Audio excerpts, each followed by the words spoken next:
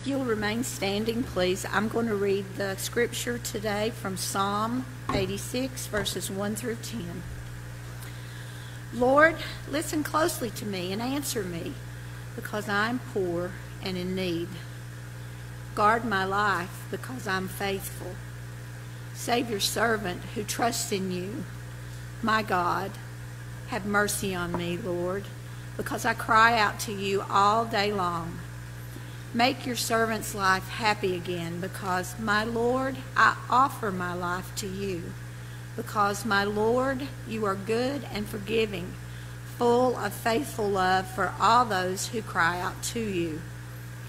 Listen closely to my prayer, Lord. Pay close attention to the sound of my requests for mercy. Whenever I am in trouble, I cry out to you, because you will answer me. My Lord, there is no one like you among the gods. There is nothing that compare to your works. All the nations that you've made will come and bow down before you, Lord.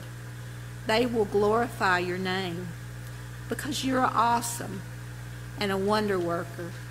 You are God, just you. This is the word of God for the people of God. Thanks be to God.